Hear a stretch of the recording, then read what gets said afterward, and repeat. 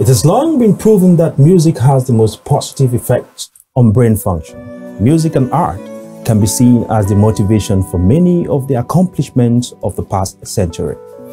Despite her day-to-day responsibilities as a mother, a wife, and an accountant, Omotayo has rekindled her love and passion for music. Every day I rise, I seek for directions for my dreams. And by His grace, I know I'll make it. I'm gonna make it. Omotayo Adedeji joins me now to talk about her musical journey. Welcome to the show. Thank you. Your music came like a tsunami. It's all over the community. I want to know, what actually inspired you about the song, the writing, and of course the release of the song? Okay. So some 12 years ago, I came about a book, Be the Best.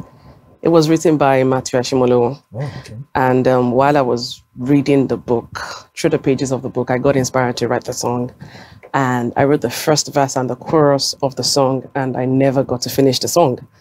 So many years after, I was at home in my house one day, and the song just came back to me, and I just started singing it. And before I knew what happened, I wrote the second verse, I wrote the bridge of the song, and the song was complete. Even though it was a beautiful song and all that, I didn't want to release it at first. And I had to watch some interviews by some prominent people. Right. And they also talked about who do things, right?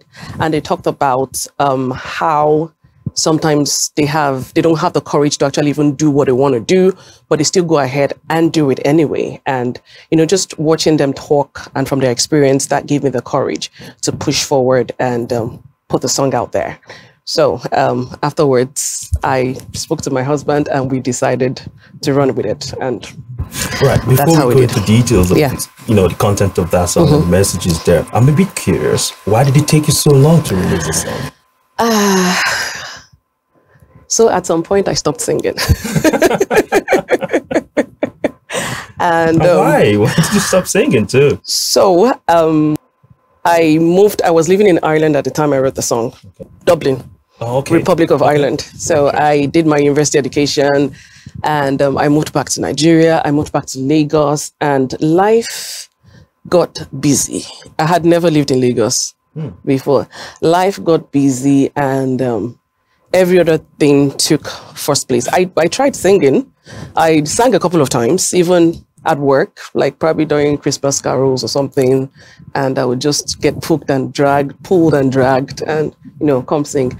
I featured like a few times, singing, but I was not actively singing. And when we were coming back to Canada as a family, one of my priorities, one of my desires was that I would have the time to actually sing again. And I'm in Canada and I'm singing again. Interesting.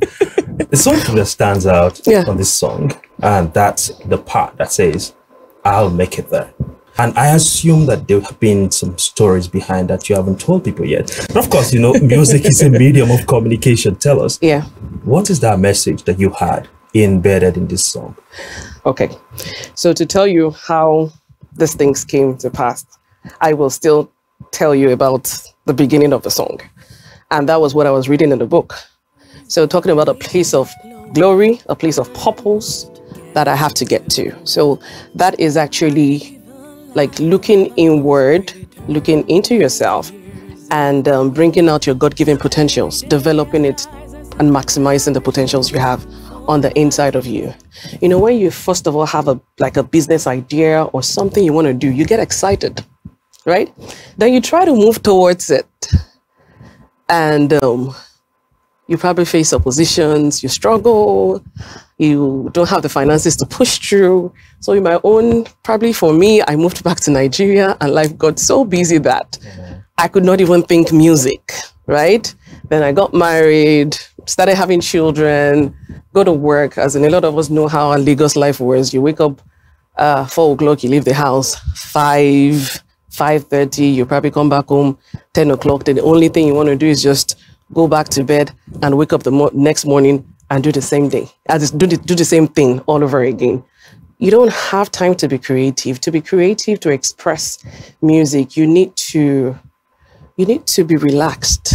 You need your space to be creative. You can't kind of live that kind of life and, well, let me speak for myself. There are people living in Lagos that do music. So let me speak for myself. So I actually I needed a place where I could relax and be productive and actually bring out my creativity. But living in Lagos wasn't doing that for me. Like my life in Lagos wasn't giving me the opportunity to be able to do that. So that is the part of that part leads us to the second verse that speaks about your pain, your struggles, your failures. You try to do things, you fail, you can't, you don't push through, you're not getting the kind of result you're expected to get and all that. When that happens, you kind of want to give up on yourself.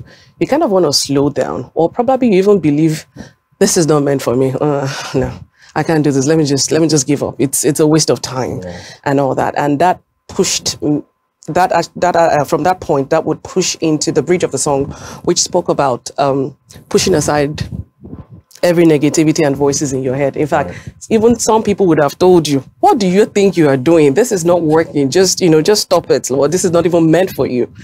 And you push those voices aside, because when you hear those voices, sometimes we go back into our shells, into our house, and that is what we meditate on. Oh, that person said it's not going to work. I faced this rejection and all that, and you feel like it's not going to work, and you keep hearing those voices in your head. But to move out of that space, you need to shut out all the negativities, all the voices telling you that you can't do it, telling you that you can't make it, telling you that you're not enough, telling you that it's not good enough. You need to shut that aside.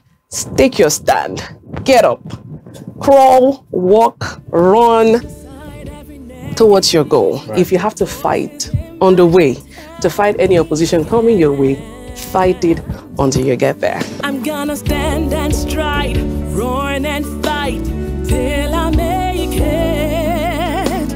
I'm gonna make it.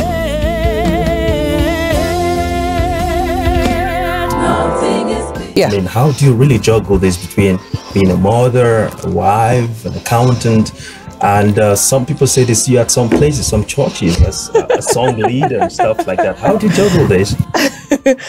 Okay, so when you have a passion for something, I believe you always make out time for the things you love, right?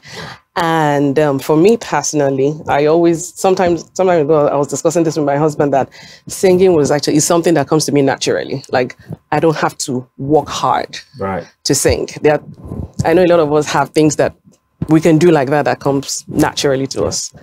So even though I had to like juggle work and everything together with music, it's not a big demand on me. Yes, it is time consuming when you have to like consider all these things, but because it is passion. Right. Yeah, talking about passion, one will be thinking again, do we expect something? Is anything in the works for your fans? Definitely. Yeah. So this is just to wet the ground. This is just to wet the ground. This is just an introduction of myself to let you know this is who I am. This is what I do. For next year, I have some things planned out for next year. So I will be looking at doing 4 more songs next year. Written songs that I wrote. Right. Yeah. This is interesting. And on a final note, what would you say to your fans? How can they access your music? And what message, finally, really do you have for them? The message I have for all my fans right now is the same message that the song is saying. Look inward. Don't give up on your abilities. Don't give up on your dreams. Don't give up on what you have been given, what you have in your hand. Every man has something. Absolutely. And a lot of times we look at what we have and we think it's small. And we look at somebody else and we think, oh, they're so talented. And you even help them plan their life or plan their passion or tell them, oh, this is how to take your talent to the next level. Right. But you look at what is in your hands and you say it is not enough. Okay. My message to everybody is right now is look at what you have in your hands and make use of it. Start from where you are and grow it. nurture it. Nothing should stop you from using what you have in your hands. That's beautiful. Would have been a better place to leave it at. Thank you for coming to the show again. Thank you. All right, and that was Omotayo Adedeji.